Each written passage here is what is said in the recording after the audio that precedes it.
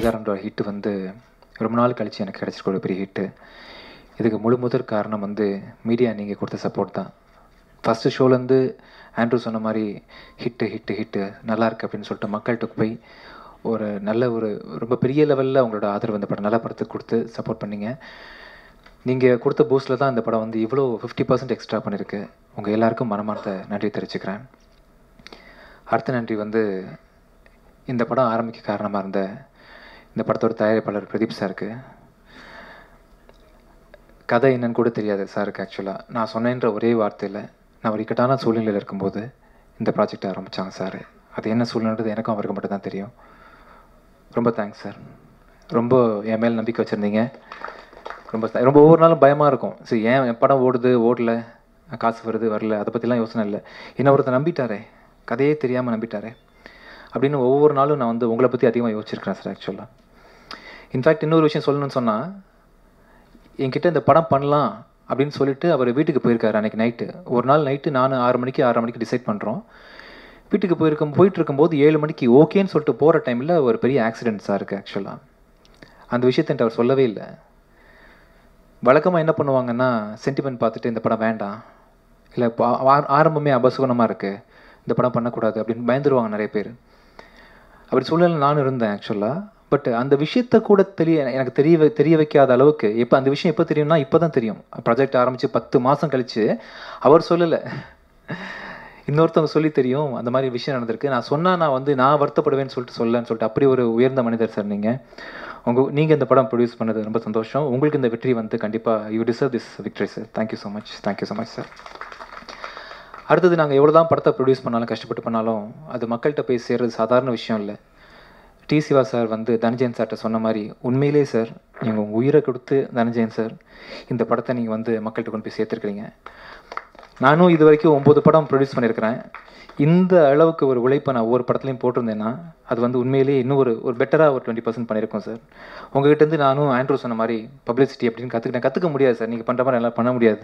உங்கள் மெட்டபாலிசம் உண்மையிலே அதிகம் தான், என்னால் முடியாது சார். சிவா சார் சொன்ன மாதிரி உண்மையிலேயே இந்த கடந்த ஒரு 30 நாள் உழைப்பில் வந்து நீங்கள் ரொம்ப டயர்டாக இருக்கீங்க சார். உங்களுக்கு பெரிய ஒரு ஓய்வு தேவைப்படுது, கொஞ்சம் நாளைக்கு ரெஸ்ட் எடுங்க. ரொம்ப தேங்க்ஸ் சார். மேடம் உங்களுக்கும் சாருக்கும் இந்த படத்தை வந்து நெக்ஸ்ட் லெவலில் கொண்டு போய் கிட்டத்தட்ட 40 நாள் பப்ளிசிட்டியை ஹோல்ட் பண்ணுறதுனா சாதாரண விஷயம் இல்லை. சார் பண்ணார். ரொம்ப சந்தோஷம் சார், ரொம்ப சந்தோஷம். நீங்கள் பண்ணி கொடுத்த எல்லாத்துக்கும் பெரிய மனசுலேருந்து தேங்க்ஸ் சொல்லிக்கிறேன். அடுத்தது இந்த படம் சம்மந்தமான எத்தனை வெற்றிகளுக்கும் முழு முதற் கடைசி எல்லா காரணமும் வந்து ஆண்ட்ரூ ரொம்ப சந்தோஷம். ஏன்னா ஆண்ட்ரூ வந்து என்னோடய கிளாஸ்மேட்டு. லோயலா காலேஜில் நானும் அவரும் ரொம்ப ஒன்றா படிச்சிருக்கோம், நிறைய பழகியிருக்கோம். நான் மியூசிக் டைரக்டர் ஆகிறதுக்காக வந்து என்னை வந்து எஸ்ஜே சூர்யா சார்கிட்ட, முருகதாஸ் சார்கிட்டலாம் பல பேர்ட்ட அறிமுகப்படுத்துறதுக்காக ரொம்ப யாராவது பாடுபட்டவர் ஆக்சுவலாக. அப்படிப்பட்ட ஒருத்தர் வந்து லீலை அப்படின்ற படத்துக்கு அப்புறம் ஒரு சின்ன கேப்பில் இருக்கார் அப்படின்னு சொல்லிட்டு அவர் யோசிச்சுட்டு இருப்பேன் ஏதாவது பண்ணணும்னு சொல்லிட்டு. ஆனால் ஸ்கிரிப்ட் வேணுமே அப்படின்னு வெயிட் பண்ணிட்டு இருக்கும்போது ஒரு ஸ்கிரிப்ட் சொன்னார். நல்லா இருந்துச்சு, உண்மையிலேயே சூப்பர், உடனே ஆண்ட்ரூ பண்ணிடலாம் இந்த ப்ராஜெக்ட்னு சொல்லிட்டு ஒரு ஃப்ரெண்டு நீங்கள் நல்லா இருக்கணும் அப்படின்னு நினச்சி உண்மையிலே நான் டிசைட் பண்ணேன். ஆனால் ரொம்ப லேட்டராக தான் ரியலைஸ் பண்ணேன், நான் வந்து ஃப்ரெண்டுக்காகலாம் இந்த விஷயம் பண்ணல, பொட்டென்ஷியல் டேரக்டர் ஒருத்தர் உண்மையிலேயே இண்டஸ்ட்ரிக்கு அறிமுகப்படுத்திருக்கிறேன் அப்படின்னு சொல்லிட்டு. நீங்கள் நான் உங்களுக்கு ஹெல்ப் பண்ணல ஆண்ட்ரூ, நீங்கள் தான் எனக்கு ஹெல்ப் பண்ணியிருக்கிறீங்க. உண்மையிலேயே ரொம்ப சந்தோஷமாக இருக்குது. உங்கள் ஃபேமிலி வந்து சொன்ன மாதிரி உங்கள் ஒய்ஃப் ரொம்ப சந்தோஷப்படுவாங்க, உங்கள் அம்மா அப்பா ரொம்ப சந்தோஷப்படுவாங்க அந்த மொமெண்ட்டை நினச்சி. இந்த விஷயத்தை ஸ்லோவாக படம் பண்ணாலும் பரவாயில்ல, இந்த விஷயத்தை ஒவ்வொரு படத்துலையும் இதே குவாலிட்டி நீங்கள் ஹோல்ட் பண்ணி வாழ்க்கை ஃபுல்லாக நீங்கள் லீலையில் கூட நல்ல குவாலிட்டியாக பண்ணியிருந்தீங்கன்னு நல்லா தெரியும் Andrew. You maintain the same. கண்டிப்பாக பெரிய டேரக்டராக நீங்கள் ஃப்யூச்சரில் சஸ்டெயின் ஆகிட்டே இருக்கணும்.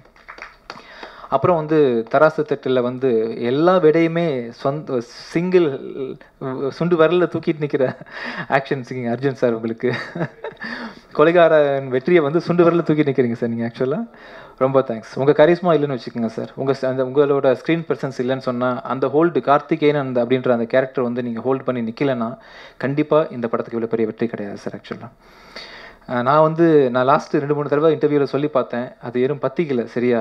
அதனால் நான் வந்து ஸ்ட்ராங்காக பற்ற வைக்கிறேன் இன்றைக்கி. நீங்கள் வந்து சாரை வந்து எல்லோரும் வெறும் ஆக்ஷன் கிங்குன்னு சொல்கிறோம் இல்லையா, ஸ்டைலாக இருக்கிறாரு. பேசிக் ஸ்டைல், பேசுகிற ஸ்டைல், ஹேர் ஸ்டைல், பாடி மெயின்டைன் பண்ணுற ஸ்டைல், எல்லாத்துலேயும் ஸ்டைலாக இருக்கிறதுனால ஆக்ஷன் ஸ்டைல் கிங்குன்னு சொல்லிட்டு நான் உங்களுக்கு ஒரு இன்னைக்கு ஸ்டைல் கிங்னு கூப்பிடுங்க, இல்லை ஆக்ஷன் ஸ்டைல் கிங்னு கூப்பிடுங்க சார் ப்ளீஸ். இனிமேல் அதுதான் உங்கள் ஃபேஸ் சார். ரொம்ப தேங்க்ஸ். நீங்கள் வந்ததுக்கப்புறமா பிஸ்னஸ் லெவல்லேருந்து ஆடியன்ஸ் உள்ளே வந்ததுலேருந்து எல்லாத்துலேயுமே ஒரு major change. Thank you sir. Vijay Ratnam and Rahmatullah என்னோட 2 கண்கள் ஆக்சுவலாக. உண்மையிலேயே ரொம்ப சந்தோஷம் உங்களை மேடையில் ஏற்றி இன்றைக்கி பார்க்குறது. ரொம்ப சந்தோஷமாக இருக்குது. 2 பேருமே என்னோட நிறைய படங்கள், ஒரு 4-5 படங்கள் தொடர்ந்து சவுண்ட் டிசைன் பண்ணுறாங்க. இந்த சவுண்ட் டிசைனுக்கும் இந்த படத்தில் வந்து பெரிய யாராவது பாடுபட்டிருக்காங்க. ரொம்ப தேங்க்ஸ் உங்கள் 2 பேருக்கும். ஆண்ட்ரூ சொன்ன மாதிரி எல்லா ட்வீட் கமெண்ட்லேயும் வந்து பிஜிஎம் தெரிக்குது, பிஜிஎம் சூப்பர் அப்படின்ற மாதிரி பேக்ரவுண்ட் ஸ்கோர் பற்றி பேசாத ஆள் சைமன். உங்களோட மியூசிக் வந்து அவ்வளோ பெரிய மேஜிக் பண்ணியிருக்கேன் ஆக்சுவலாக. இதை சவுண்ட் ட்ராக்காக விட்டிங்கன்னா கண்டிப்பாக வந்து என்றைக்குமே சாங்கை டவுன்லோட் பண்ண மாதிரி உங்களுக்கு தெரியுமான்னு தெரியல. ஆக்சுவலி சாங்கை மாதிரியே அதில் உள்ள தீம் மியூசிக் போட்டு பல மீம்ஸ் எல்லாம் வந்திருக்கு ஆக்சுவலாக. வெவ்வேறு அந்த நிறைய தீம்ஸ் நிறைய பேர் யூஸ் பண்ணுறாங்க. ஸோ ஒரு பேக்ரவுண்ட் ஸ்கோரை பண்ணுறது தான் ஒரு படத்துக்கு ரொம்ப முக்கியமான விஷயம். மோர் தேன் சாங். அதில் வந்து அந்த சாங் படத்தோட கதைக்கு உள்ளே போய் இன்டர்நேஷ்னல் லெவலில் நீங்கள் ஸ்கோர் பண்ணி கொடுத்துக்குறீங்க. ஆண்ட்ரூ சொன்ன மாதிரி உங்கள் மியூசிக் இல்லைன்னா இந்த படம் எப்படி இருக்கும்னு சொல்லிட்டு எனக்கு ஒரு கொஸ்டின் மார்க் தான். எக்ஸலண்ட் மியூசிக், ரொம்ப நல்லா பண்ணியிருக்கீங்க.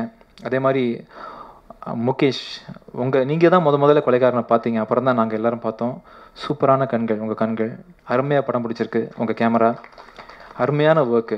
இன்றைக்கும் வந்து பேசுகிறவங்க வந்து அந்த படத்தோட மேக்கிங் பற்றி பேசிகிட்டு இருக்கிறாங்க, எப்படி மேக்கிங் பண்ணாங்கன்ற மாதிரி. எக்ஸலண்ட் ஜாப் முகேஷ், வேறு லெவலில் நீங்கள் போவீங்க கண்டிப்பாக. அதே மாதிரி வினோத், சூப்பர் வினோத். என் ஒய்ஃப் கேட்டாங்க, இந்த ரூம்லாம் நல்லா பண்ணியிருக்காரு, புது வீடு ஒன்று கட்டிகிட்டு இருக்கிறோம், அதுக்கு மீவின் நல்லா இருக்குது சார் வந்து ரூம் ரெஃபரன்ஸ் உங்கள் ரெஃபரன்ஸ் தான், கொலைகாரன் படத்தை பார்த்து தான் பண்ணிகிட்டு இருக்கிறாங்க. ரொம்ப எக்ஸ்பென்சிவாக இருக்குது.